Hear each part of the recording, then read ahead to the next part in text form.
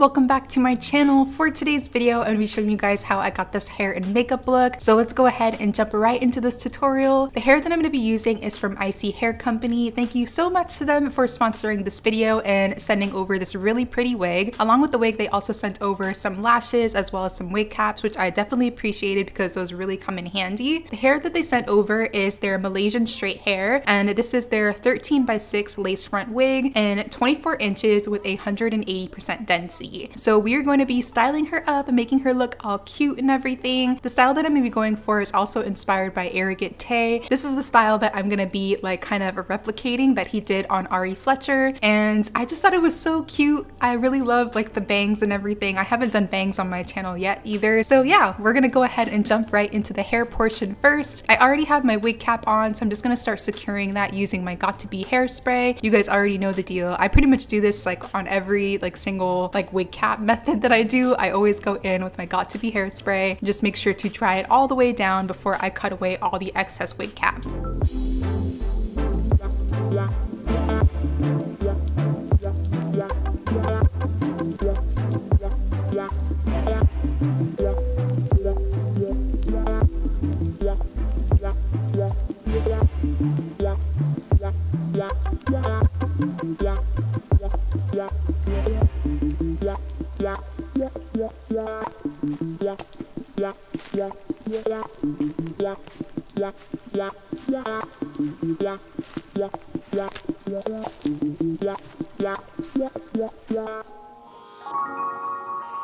So our wig cap is cut down. I'm then gonna add my cream foundation from Ruby Kisses on the edges of the wig cap, just so it blends in a lot better with my natural skin tone.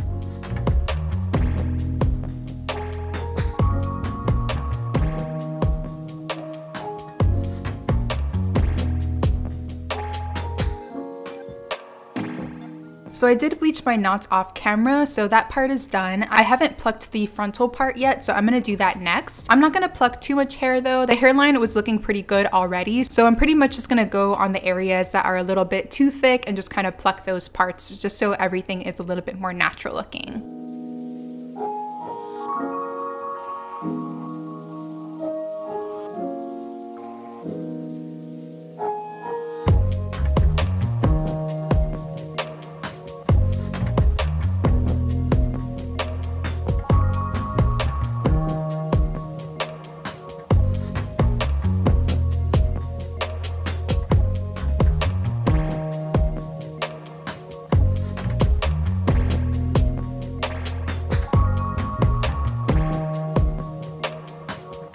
Then next, I'm gonna go back in with my Got To Be Free Spray and start securing my lace. I usually like to do this like section by section, so I'm gonna start with the crown of the hairline first, secure that down with that hairspray, and then just go over everything with my blow dryer and just make sure it's completely dry before I move on to the next section. And I make sure to have my blow dryer on a cool setting just so I don't burn my skin off.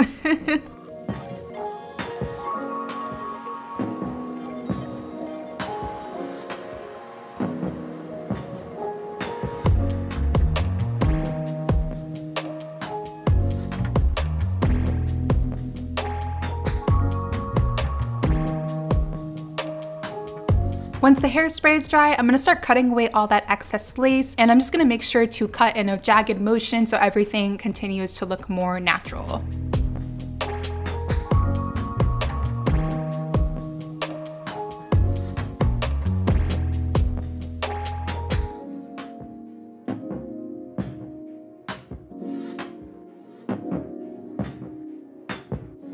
Then using my little rat tail comb, I'm gonna go in with some extra hairspray and just kind of touch up the very edges of the lace just to really make sure that everything is nice and secure and there's no little spaces that are lifting. Next, I'm gonna start parting away my bangs so I can get ready to cut them. I'm gonna use my hot comb as well to push the hair in the direction that I want it to go in. I did a little bit of extra plucking to help make sure that the bangs aren't too thick as well at the front. And once I have that hair going in like the right direction, I'm gonna start cutting the hair a little bit on the longer side, and then I'll I'll work from there. It's always better to cut longer versus like going straight in like with a short bang, because once you cut too short, like you can't go back. So it's always better to cut long and then kind of go shorter from there. And as I'm going along, I'm gonna use my flat iron to style them. And I'm also gonna go in between my rat tail and my hot comb just to make sure that the bangs are parted exactly where I want them to be.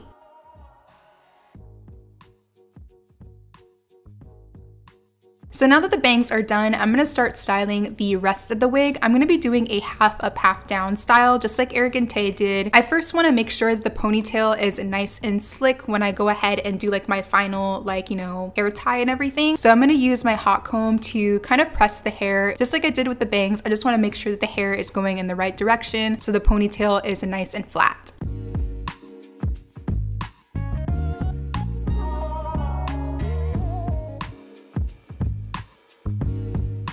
I am going to be adding a few little baby hairs, but nothing too crazy. There wasn't like a whole lot of baby hair and stuff going on in Tay's style. So I just wanted to do like a little bit on the sides next to the bangs. I'm just using a little bit of the Got To Be hairspray to style them, so nothing too crazy. I'm just going to pull a few little strands, use my scissors to trim them, and then go in with my edge brush to swoop them back. At this point, I also used a little bit of the Got To Be freeze spray to kind of like slick back the ponytail, so that way everything is still like really nice and flat. Before I do my final ponytail, I'm gonna crimp the hair first. So I'm gonna part the hair, and to crimp this hair, I'm using the Bedhead Away We Go crimper.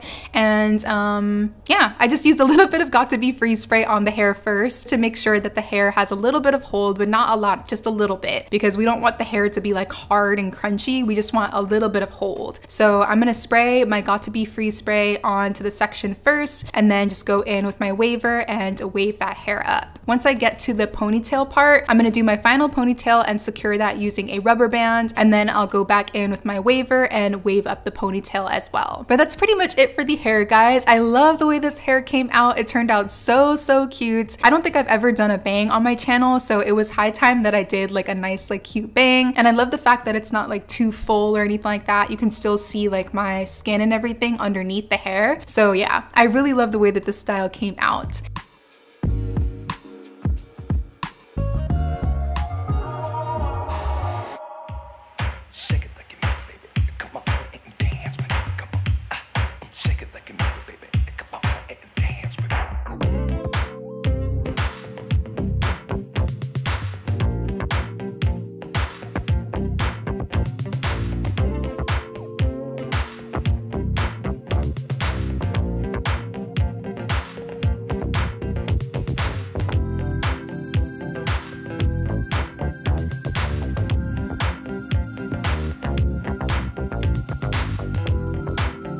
Now that the hair is done, I'm gonna go ahead and move into the makeup portion. So my skin has been on the more dry side, so I'm gonna make sure to moisturize first using the Clinique Dramatically Different Gel. And I'm just gonna massage that onto the skin first. I'm also gonna use the Farsali Rose Gold Face Mist just to kind of help give my skin some extra moisture and hydration. So once I have that sprayed onto the skin, I'm just gonna dry that down using my fan so I'm not waiting all day for it to like get dry.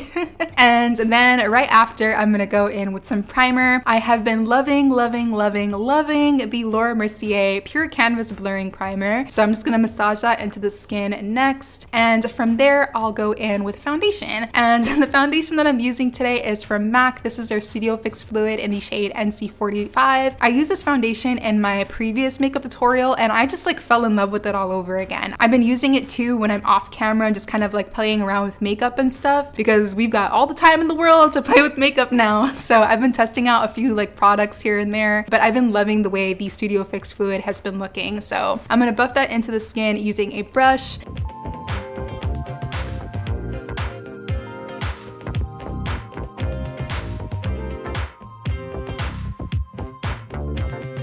And then from there, I'll go into concealer. And same thing, I'm using the MAC Pro Longwear Concealer in NC35. I use this in my previous tutorial as well. I'm gonna add that on all the areas that I want to just kind of highlight and brighten. So the under eyes, the sides of the mouth, the chin, a little bit on the nose. You guys know the deal. Like, everything's pretty much the same.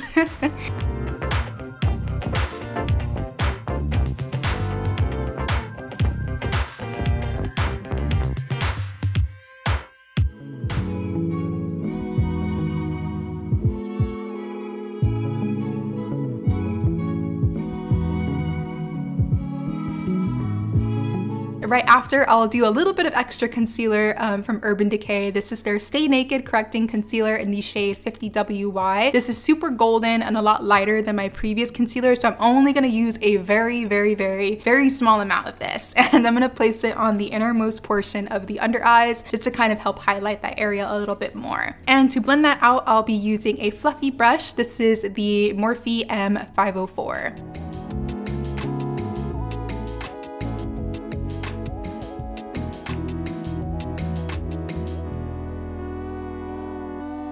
Now I'm gonna set all those areas that I added concealer using some powder. I'm using the Laura Mercier translucent powder. This is the original one. I'm gonna use a little bit more powder than I usually do. I tried this in my last tutorial and I really liked the way that it looked. So I'm gonna add a little bit of extra powder and just kind of quickly bake the under eyes just for a little bit, nothing too crazy. I still don't really care too much to bake because my under eyes just kind of get like really dry and like weird and stuff. But I'm gonna add that powder on the under eyes. I'm gonna add some on all the areas that I added concealer, so the chin as well as the sides of the mouth and everything, just to set those areas as well. And then to set the rest of the face, I'm going to use a Laura Mercier translucent powder as well, but this one is in the shade medium deep, so it's a lot closer to my natural skin tone, which is perfect. So I'm going to go in with a much fluffier brush and just kind of set all the areas where I have foundation, and I'll also go over the under eyes and all the areas where I added my first translucent powder to help tone down that brightness.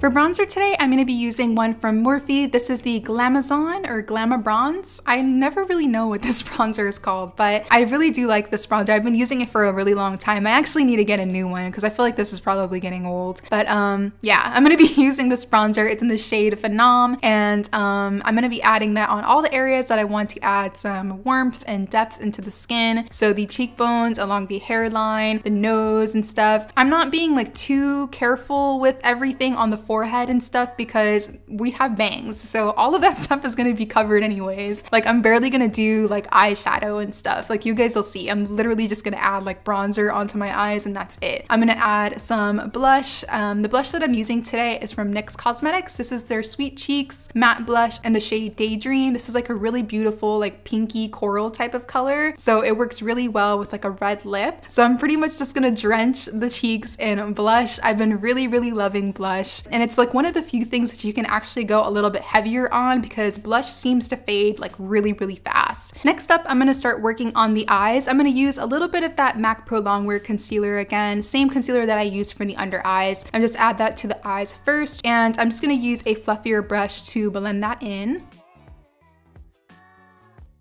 Then moving back to my bronzer, I'm going to start packing that onto the lid and blending that into the crease. And that's pretty much all I'm going to do as far as like shadow is concerned. I'm not adding anything else. It's pretty much just bronzer and a little bit of brown liner. So I'm just going to make sure to blend that bronzer in all throughout the crease and the lid really well. And I'm also going to add that onto the lower lash line.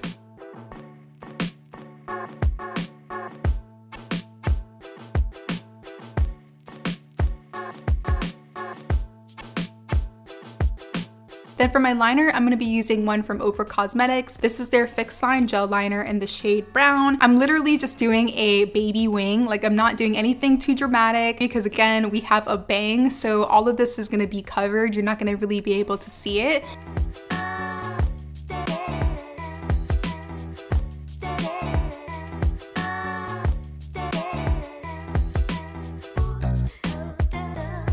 And then once I have my eyeliner on, I'm gonna go in with some mascara. The mascara that I'm using today is from L'Oreal. I've been really loving this one. It's their Unlimited mascara. I think this is like the newest one that they've launched, but I'm just gonna do a couple of coats of that onto the top lashes first.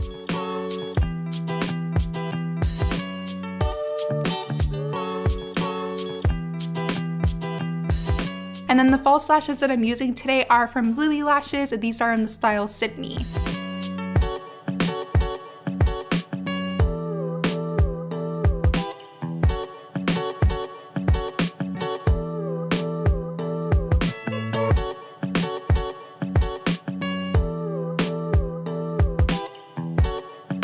You guys know I've been really loving a beige waterline, so I'm going to be using this liner from L'Oreal as well. This is their Infallible liner in the shade Nude.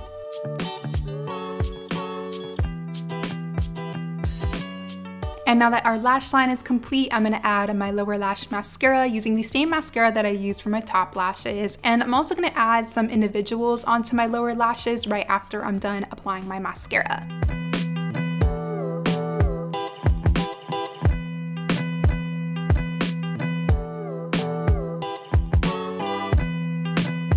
Moving on to brows, you guys already know I'm using my Anastasia Dip Brow Pomade in the shade Ebony. I'm doing more of like a fluffy kind of natural brow today. So I'm just gonna fill in the sparser parts of my brow by creating some faux brow hairs.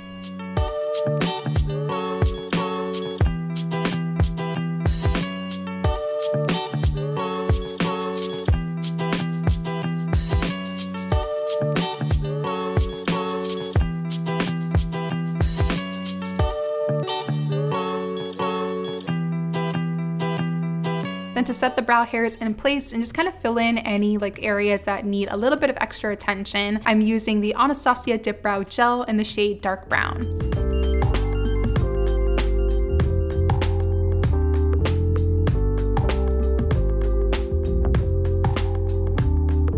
And then lastly for the brows, I'm just gonna do a little bit of cleaning up using the Morphe Fluidity Concealer in 3.55.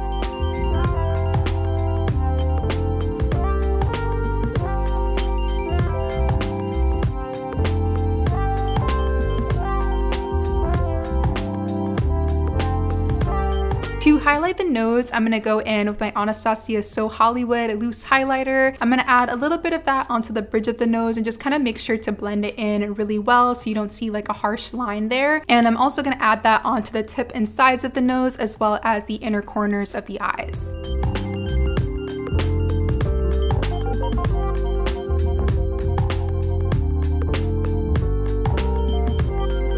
And then finally for the lips, I'm gonna be filling in the lips first using two lip liners. The first one I'm using is from NYX Cosmetics. This is their Slide On Glide On lip liner in the shade Dark Soul. So it's a really deep like burgundy type of color. I'm gonna fill in the lips first with that and just kind of make sure to feather the color on the outer corners. So it's a lot easier for me to blend in the liquid lipstick into the liner.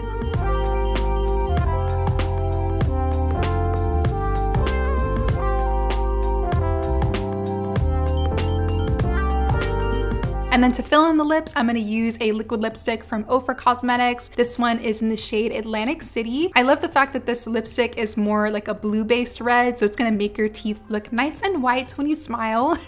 But once I have the color on, I'm just gonna press that into the lip using my finger until it sets all the way down. It's so funny because this look ended up being like totally like Selena vibes, and I wasn't even like purposely going for that. I just really wanted to do this hairstyle, and I figured that I'd do like a really bold lip because you couldn't see like the eyes and everything. But it just ended up being like super Selena vibes, and I love it. And of course we want to add some setting spray. I'm using the All Nighter setting spray from Urban Decay. And that pretty much completes this look, guys. I hope you guys really enjoyed this tutorial. If you did, don't forget to give this video a big thumbs up and subscribe to my channel if you want to see more. I hope you guys are all doing well and staying safe. Please know that I love you, and hopefully I will see you guys in the next one.